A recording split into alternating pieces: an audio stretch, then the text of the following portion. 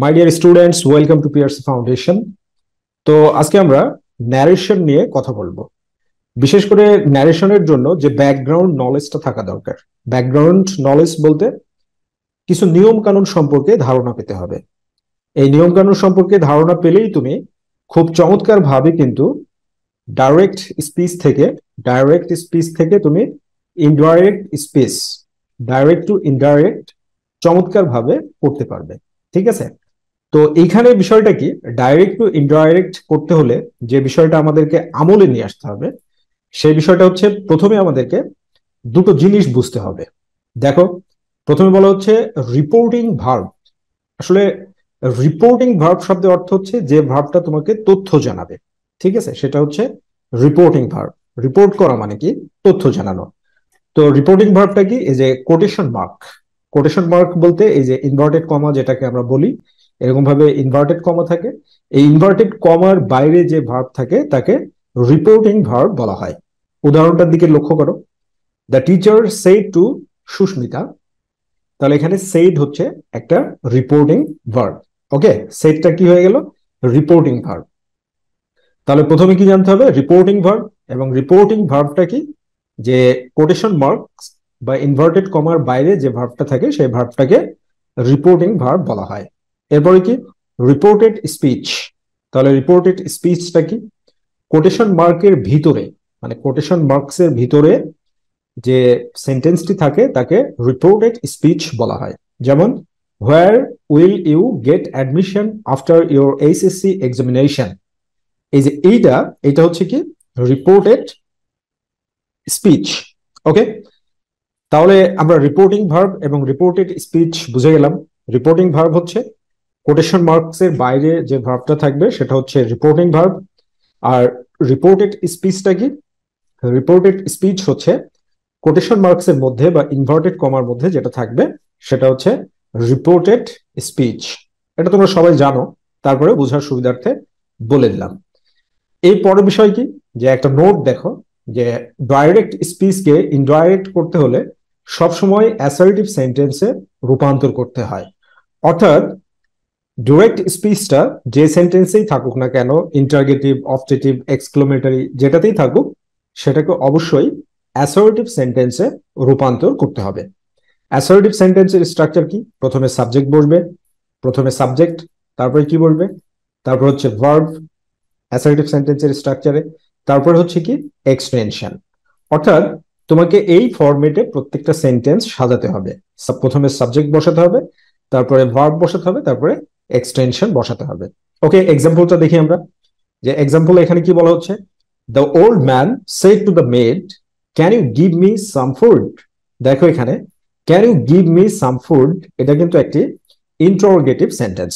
এটা কোন ধরনের সেন্টেন্স? একটা ইন্টারোগেটিভ সেন্টেন্স। তো এইটাকে আমরা যদি অ্যান্সার করি তাহলে কি হবে? The old man asked the made if she could give him some food. দেখো অ্যাসার্টিভ সেন্টেন্সে করা হয়েছে। প্রথমে সাবজেক্ট, এখানে এটা হচ্ছে সাবজেক্ট, তারপরে কুড গিভ, এটা কি? এটা হচ্ছে ভার্ব, তারপরে এখান থেকে শুরু করে হিম সাম ফুড পর্যন্ত এটা কি? এক্সটেনশন।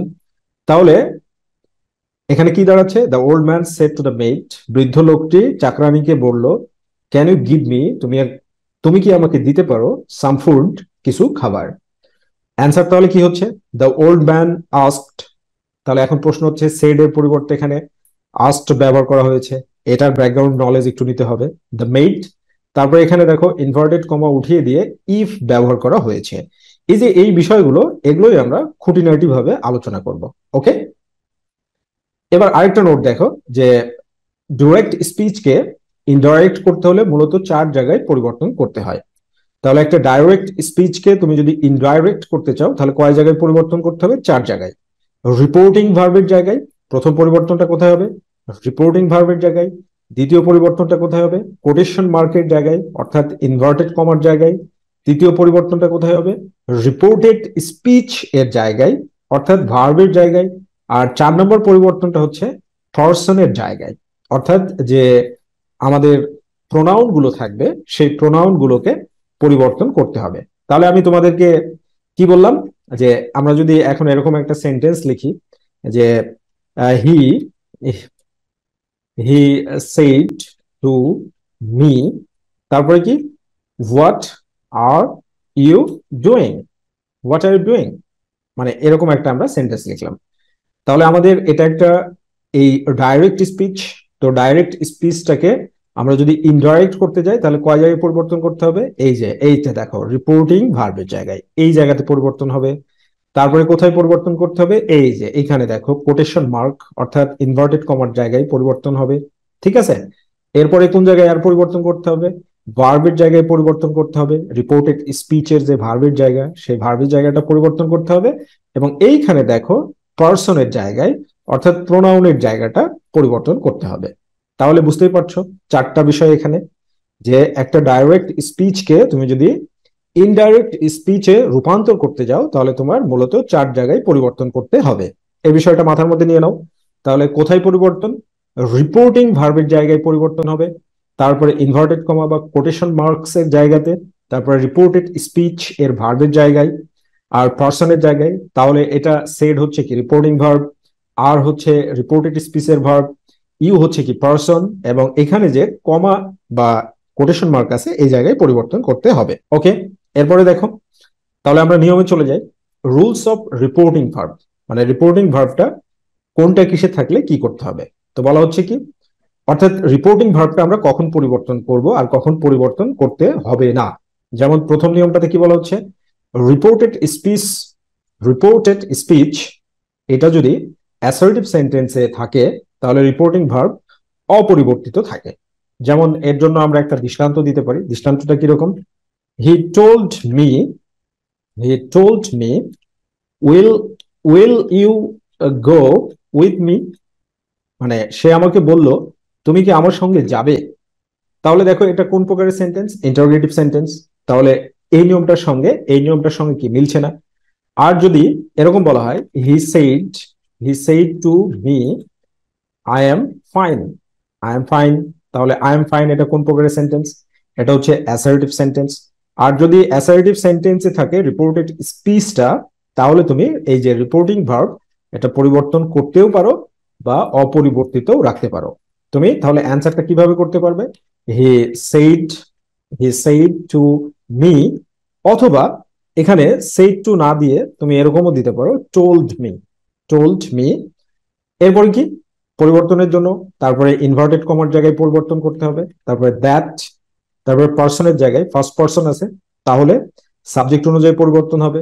তাহলে হি আর এম ইজ আর থাকলে was were, he was fine, answer হয়ে গেল।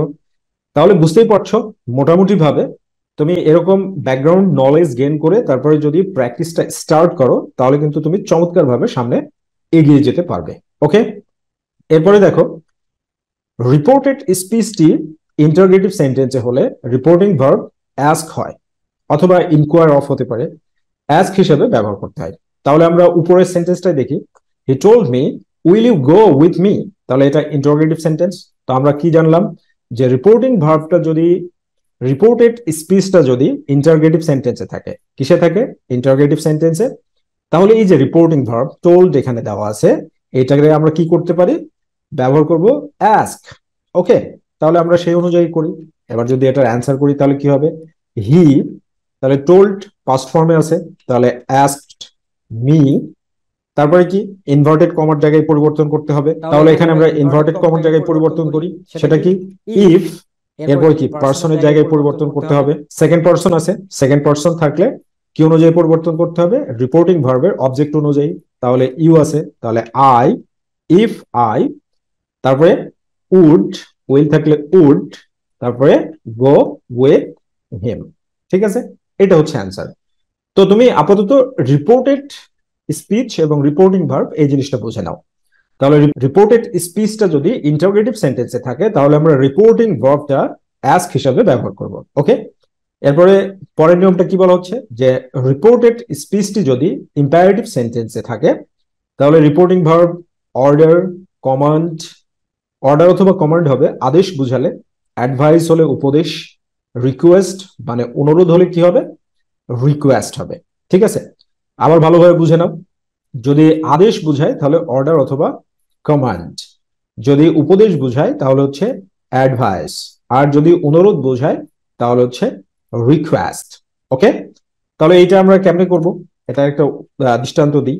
হি সেড টু মি, তাহলে কি ডোন্ট ডোন্ট ওয়েস্ট টাইম, সময় নষ্ট করো না, সে আমাকে বলল। তাহলে এটার আমরা, এটা একটা ইম্পারেটিভ সেন্টেন্স। ইম্পারেটিভ সেন্টেন্সের স্ট্রাকচারটা কি? ইম্পারেটিভ সেন্টেন্সের স্ট্রাকচার হচ্ছে প্রথমে ভার্ব বসবে, তারপরে এক্সটেনশন। এই যে এইটা ডোন্ট ওয়েস্ট, এইটা, তারপরে এক্সটেনশন এটা। ওকে, এখানে দেখো তাহলে কি দাঁড়াচ্ছে, দাঁড়াচ্ছে হচ্ছে হি সেড টু মি। তাহলে ডোন্ট ওয়েস্ট টাইম, এটা কি আদেশ বুঝাচ্ছে না অনুরোধ বুঝাচ্ছে না উপদেশ? উপদেশ বুঝাচ্ছে। তাহলে উপদেশ বুঝালে রিপোর্টিং ভার্ব কি হবে? অ্যাডভাইস। তাহলে এখানে দেখো সেইড, তাহলে এখানে আমরা কি করব? হি হি he advised, he advised me. এবার ইনভার্টেড কমা বা কোটেশন মার্কস এর জায়গায় পরিবর্তন, তাহলে কি হবে? Not to waste time. ওকে, এইটা। ওকে, এরপরেরটা কি বলা হচ্ছে যে রিপোর্টেড স্পিচটি যদি অবজেক্টিভ সেন্টেন্স হয় তাহলে reporting verb wish or pray হবে। অবজেক্টিভ সেন্টেন্স মানে মে দিয়ে সেন্টেন্সটা শুরু হবে, যেমন may you live long, May Allah grant U a long life, এরকম, ঠিক আছে? অর্থাৎ অবজেক্টিভ সেন্টেন্সের ক্ষেত্রে কি হবে? অবজেক্টিভ সেন্টেন্সের ক্ষেত্রে হবে হচ্ছে উইশ অর প্রে।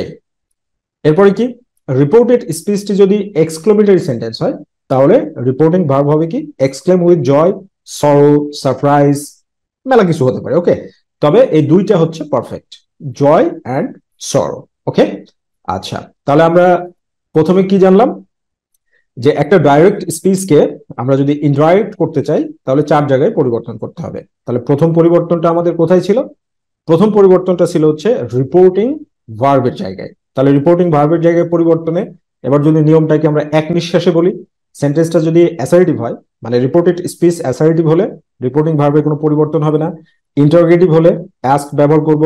যদি ইম্পারেটিভ হয় তাহলে আদেশ বুঝালে, আদেশ বুঝালে কমান্ড অর অর্ডার, উপদেশ বুঝালে অ্যাডভাইস, আর অনুরোধ বুঝালে রিকোয়েস্ট। যদি অবজেক্টিভ হয় তাহলে কি হবে? Wish or pray.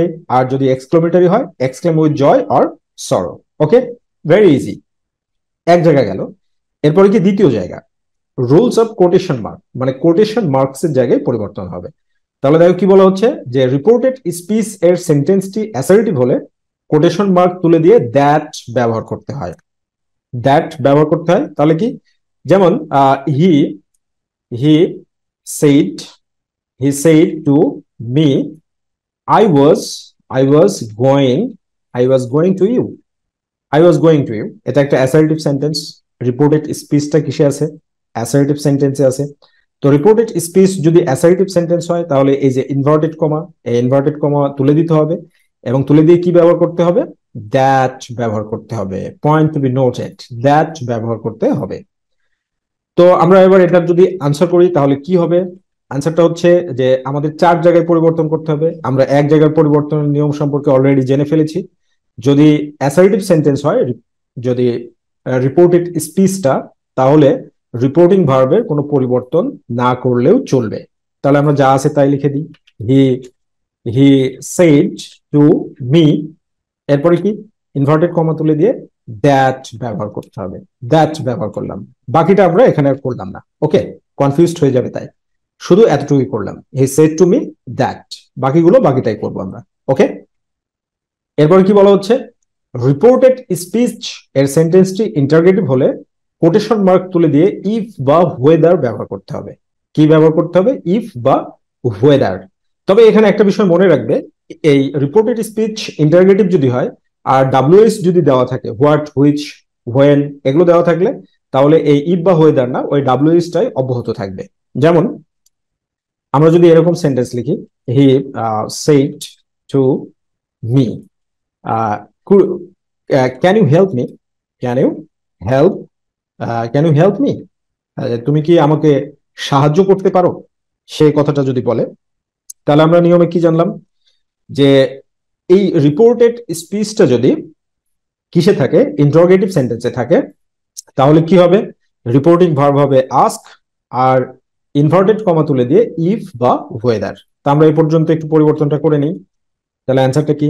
He asked me, সে আমাকে বলল, ইফ, তারপরে যা আছে তাই আমরা রেখে দিলাম, পরিবর্তন করলাম না বুঝার সুবিধার্থে। ওকে, এরপরে কি বলা হচ্ছে যে রিপোর্টেড স্পিচের সেন্টেন্সটি ইম্পারেটিভ হলে কোটেশন মার্ক তুলে দিয়ে টু ব্যবহার করতে হবে। ঠিক আছে, কি ব্যবহার করতে হবে? টু, টু ব্যবহার করতে হবে, এবং যে ভার্ব থাকবে সেই ভার্বটার জাস্ট বেস ফর্ম করে দিতে হবে। তাহলে এরকম যদি লিখি, he said to me go, go there, right, right now, এখনই সেখানে যাও, তাহলে এটা কি ইম্পারেটিভ সেন্টেন্স। তাহলে গো দেয়ার রাইট নাও, এটা দ্বারা আসলে কি আদেশ বুঝাচ্ছে, গো দেয়ার রাইট নাও, এখনই সেখানে যাও। তো আমরা কি জানি, প্রথমে আমাদেরকে রিপোর্টিং ভার্বের জায়গাটা পরিবর্তন করতে হবে। প্রথমে কি করতে হবে? রিপোর্টিং ভার্বের জায়গাটা। তো আমরা জানি ইম্পারেটিভ সেন্টেন্স দ্বারা যদি আদেশ বুঝায় তাহলে কি হবে? হি কমান্ডেড মি, সে আমাকে আদেশ করলো, হি কমান্ডেড মি, এরপরে কি ইনভার্টেড কমা বা কোটেশন মার্কস তুলে দিয়ে টু বসাতে হবে। তাহলে আমরা টু বসিয়ে দিলাম। ওকে, ফাইন। এরপরে চলো পরেরটা কি বলা হচ্ছে যে রিপোর্টেড স্পিচ এর সেন্টেন্সটি অপটেটিভ অথবা এক্সক্লেমেটরি হলে কোটেশন মার্ক তুলে দিয়ে দ্যাট ব্যবহার করতে হয়। তাহলে আমরা কি জানি যে একটা ডাইরেক্ট স্পিচকে ইনডাইরেক্ট করতে হলে চার জায়গায় পরিবর্তন করতে হবে। রিপোর্টিং ভার্বের জায়গায়, কোটেশন মার্ক বা ইনভার্টেড কমার জায়গায়, তারপরে হচ্ছে কি রিপোর্টেড স্পিচ এর ভার্বের জায়গায়, আর হচ্ছে পার্সনের জায়গায়। তাহলে আমরা দুইটা অলরেডি শিখে ফেলেছি। দুইটা কি কি বলো? রিপোর্টিং ভার্ব, তারপরে কি ইনভার্টেড কমা। তাহলে ইনভার্টেড কমায় আমরা কি শিখলাম? সেন্টেন্সটা অ্যাসার্টিভ হলে ইনভার্টেড কমা তুলে দিয়ে দ্যাট, ইন্টারগেটিভ হলে ইনভার্টেড কমা তুলে দিয়ে ইফ বা হোয়েদার। তবে যদি ইন্টারগেটিভ সেন্টেন্সে ডাব্লিউএস থাকে, হোয়াট, হোয়েন, হুইচ, তাহলে ইফ বা হোয়েদার হবে না, হোয়াট, হোয়েন, হুইচ এগুলোই হবে। তারপরে কি ইম্পারেটিভ হলে ইনভার্টেড কমা তুলে দিয়ে টু বসাতে হবে। তারপরে কি এক্সক্লেমেটরি বা অবজেক্টিভ হলে ইনভার্টেড কমা তুলে দিয়ে দ্যাট বসাতে হবে। Very good. এবার আমরা চলে যাই rules of reported speech verb, reported speeches verb. Reported স্পিচের ভার্বটা কিভাবে পরিবর্তন হবে? তো ভার্বটা পরিবর্তন করার জন্য এখানে কি বলা হচ্ছে যে রিপোর্টিং ভার্বটি প্রেজেন্ট বা ফিউচার টেন্সে থাকলে রিপোর্টেড স্পিচ এর ভার্বের কোনো পরিবর্তন হয় না। যেমন তুমি যদি এরকম বলো যে হি সেইজ to me I was fine, I was fine, যদি এরকম হয় তাহলে এই যে এটা কিসে আছে? রিপোর্টিং ভার্বটা প্রেজেন্ট টেন্সে আছে। তো রিপোর্টিং ভার্বটা যখন প্রেজেন্ট বা ফিউচার টেন্সে থাকবে তখন এই রিপোর্টেড স্পিচের যে ভার্ব থাকবে সেই ভার্বটার কোনো রকমের কোনো পরিবর্তন হবে না। আনন্দিত হওয়ার কিছু নাই, কারণ পরের নিয়মটা হচ্ছে চমৎকার একটা ব্যাপার। দেখো কি, যে রিপোর্টিং ভার্বটি পাস্ট টেন্সে যদি থাকে, এখানে বিষয়টা তাহলে কি দাঁড়াচ্ছে যে রিপোর্টিং ভার্বটি পাস্ট টেন্সে থাকলে তখন সেক্ষেত্রে কি হবে যে রিপোর্টিং ভার্বটি যদি পাস্ট টেন্সে থাকে তাহলে রিপোর্টেড স্পিচের ভার্ব প্রেজেন্ট বা বেস ফর্মে থাকলে পাস্ট ফর্মে করতে হবে। ঠিক আছে, প্রেজেন্ট বা বেস ফর্মে থাকলে কি করতে হবে?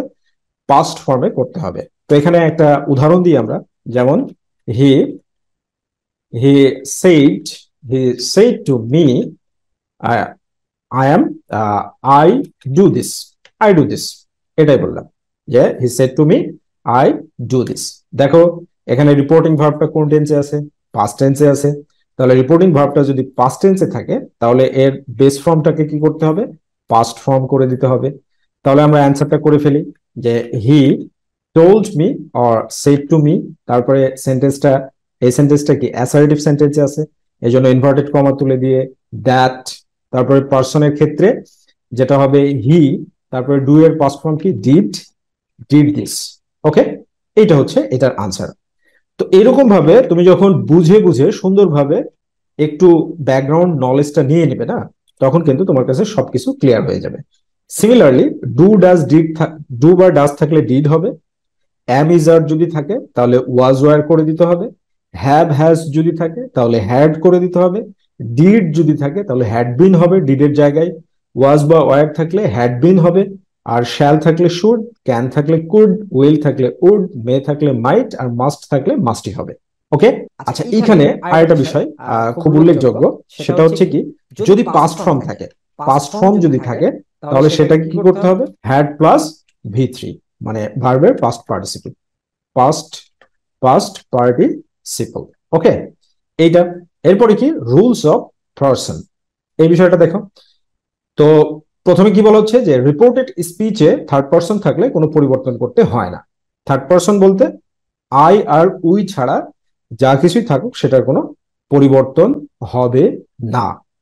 এবার বলা হচ্ছে রিপোর্টেড স্পিচে ফার্স্ট পারসন থাকলে রিপোর্টিং ভার্বের সাবজেক্টের পারসন অনুযায়ী পরিবর্তন করতে হবে। ফার্স্ট পারসন থাকলে কি সাবজেক্ট অনুযায়ী পরিবর্তন করতে হবে। দেখো এখানে একটা উদাহরণ দিই, তাহলে ভালো বুঝতে পারবে। যেমন he said to me I am your best friend, I am your best friend, এই কথাটা বলা হলো।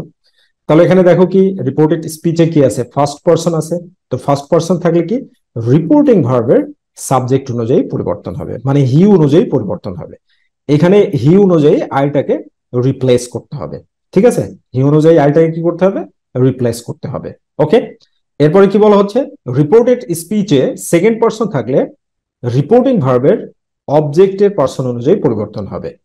পরের নিয়মটা কি, রিপোর্টেড স্পিচে সেকেন্ড পারসন থাকলে রিপোর্টিং ভার্বের অবজেক্টের পারসন অনুযায়ী পরিবর্তন করতে হবে। তাহলে দেখো ইউর, এটা কি সেকেন্ড পারসন, তাহলে আমরা কি জানলাম যে যদি সেকেন্ড পারসন থাকে তাহলে কি করতে হবে, এই অবজেক্ট অনুযায়ী পরিবর্তন করতে হবে, অর্থাৎ পরিবর্তনটা হবে হচ্ছে মি অনুযায়ী। ঠিক আছে, অবজেক্ট অনুযায়ী পরিবর্তন করতে হবে। রিপোর্টিং ভার্বের অবজেক্ট কি এখানে মি, রাইট? ওকে, তো এর জন্য তোমাদেরকে যেটা করতে হবে এই চার্টটা একটু বুঝে নিতে হবে। যেমন আই হচ্ছে সাবজেক্টিভ ফর্ম, মি হচ্ছে অবজেক্টিভ ফর্ম, মাই হচ্ছে পজেসিভ ফর্ম, আর পজেসিভ অ্যাডজেক্টিভ ফর্ম হচ্ছে mine, you you your your, he him his his, she her her her, they them দেয়ার দেয়ার, হাসান হাসান হাসানস হাসানস। অর্থাৎ নাউনের ক্ষেত্রে সাবজেক্ট এবং অবজেক্টিভ একই হয়, পজেসিভে যেটা হয় পজেসিভ অ্যাডজেক্টিভটাও সেটা হয়। এই চার্টটা একটু সুন্দরভাবে বুঝে নেবে এইভাবে। ওকে, এরপরে অন্যান্য কিছু নিয়ম আছে। অন্যান্য কিছু নিয়ম কি, যে কোনো বক্তার পরপর দুটি উক্তি থাকলে, এটা প্যাসেজ ন্যারেশনের ক্ষেত্রে, যে কোনো বক্তার যদি পরপর দুটি উক্তি থাকে তাহলে দ্বিতীয় উক্তিটি পরিবর্তন করার সময় রিপোর্টিং ভার্বের আগে ফার্দার বা অলসো ব্যবহার করতে হয়। তবে দুটি উক্তি অ্যাসার্টিভ সেন্টেন্সে হলে দ্বিতীয় উক্তিটি রিপোর্টিং ভার্ব অ্যাডেড ব্যবহার করা ভালো। মানে দ্বিতীয় উক্তিটির ক্ষেত্রে রিপোর্টিং ভার্ব কি ব্যবহার করা ভালো, অ্যাডেড। অ্যাডেড ব্যবহার করলে সেটা বেস্ট অপশন হবে। ঠিক আছে, ওকে। এরপরে কি, রিপোর্টেড স্পিচে ইয়েস থাকলে reporting verb reply in the affirmative, R no থাকলে রিপ্লাই ইন দ্য নেগেটিভ। ওকে, এরপরে কি, রিপোর্টেড স্পিচে স্যার থাকলে রিপোর্টিং ভার্বের আগে রেসপেক্টফুলি অর পোলাইটলি ব্যবহার করতে হবে, সম্মানের সাথে বা মৃদুভাবে। ওকে, রেসপেক্টফুলি মানে সম্মানের সাথে, আর পোলাইটলি মানে হচ্ছে মৃদুভাবে।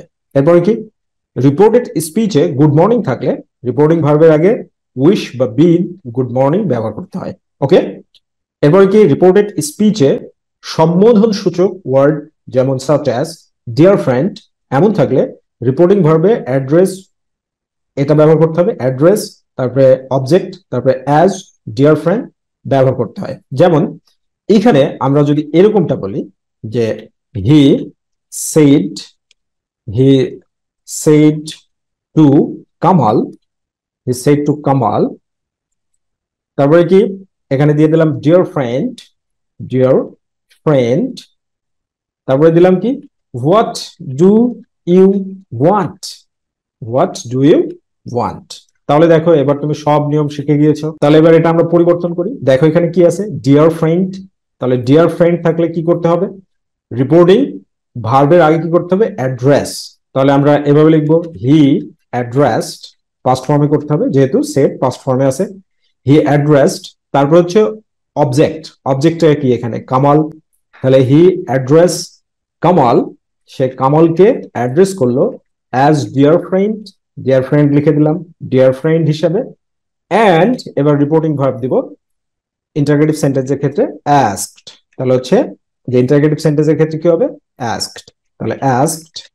এরপরে কি ইনভার্টেড কমা তুলে দিয়ে ইফ বা ওয়েদার, তাহলে ইফ, তারপরে কি সেন্টেন্সটাকে অ্যাসার্টিভে করতে হবে। দেখো এটা হচ্ছে, আচ্ছা এখানে ইফ হবে না। আচ্ছা দেখো ইন্টারগেটিভ সেন্টেন্সের ক্ষেত্রে যদি ডাব্লিউএইচ থাকে তাহলে ডাব্লিউএইচটাকেই অপরিবর্তিত রাখতে হবে। তাহলে এখানে আমরা কি করব, এখানে আমরা হোয়াট, তারপরে কি করব সেন্টেন্সটাকে অ্যাসার্টিভে লিখতে হবে। তাহলে অ্যাসার্টিভে লিখতে হলে প্রথমে সাবজেক্ট তারপর ভার্ব তারপর এক্সটেনশন। তাহলে এখানে দেখো ইউ আছে, তো আমরা কিছুক্ষণ আগে কি জানলাম, পারসন যদি ইউ থাকে তাহলে কি অনুযায়ী পরিবর্তন হবে, হি অনুযায়ী। মানে অবজেক্ট অনুযায়ী পরিবর্তন হবে, রিপোর্টিং ভার্বের অবজেক্ট অনুযায়ী পরিবর্তন হবে। তাহলে এখানে রিপোর্টিং ভার্বের অবজেক্ট কি? কামাল। তাহলে আমরা ইউ সাবজেক্টিভ ফর্মে আছে, তাহলে হি দিয়ে দিব, হোয়াট হি, ঠিক আছে। এরপরে কি এটার পাস্ট ফর্ম করে দিব, তাহলে হবে ওয়ান্টেড, হোয়াট হি ওয়ান্টেড। এইভাবে তুমি চমৎকার ভাবে যদি বুঝে বুঝে প্র্যাকটিস করো তাহলে দেখবে ক্লিয়ার হয়ে গিয়েছে। ওকে, এন্ড ফাইনালি যে নিয়মটা সেটা হচ্ছে রিপোর্টেড স্পিচ এর প্রশ্নের উত্তর যদি সংক্ষেপে থাকে তাহলে ইনডাইরেক্ট করার সময় পূর্ণাঙ্গ সেন্টেন্স লিখতে হবে। তাহলে এর একটা দৃষ্টান্ত দিই, দৃষ্টান্ত দিলে কি হবে যে the the supervisor supervisor of the bus said said to the passenger where where will you go? আপনি কোথায় যাবেন? বাসের সুপারভাইজার প্যাসেঞ্জারকে জিজ্ঞেস করলো, ঠিক আছে। তো তারপরে কি যে দ্য প্যাসেঞ্জার, এরপরে কি হচ্ছে the passenger said the passenger said Dhaka, just কি দেওয়া হলো? ঢাকা দিয়ে দেওয়া হলো, এই পর্যন্ত আছে। তো এই ধরনের যদি সংক্ষেপে অ্যান্সার থাকে, ঠিক আছে, কিসে, তাহলে সেন্টেন্সটাকে ইনডাইরেক্ট করার সময় কিন্তু পরিপূর্ণ সেন্টেন্স লিখতে হবে। আসলে প্যাসেঞ্জার কি বলতে যাচ্ছে? যে আমি ঢাকা যাব, অথবা আমি ঢাকা যাইতে চাই, তাই না? বিষয়টা হচ্ছে এরকম।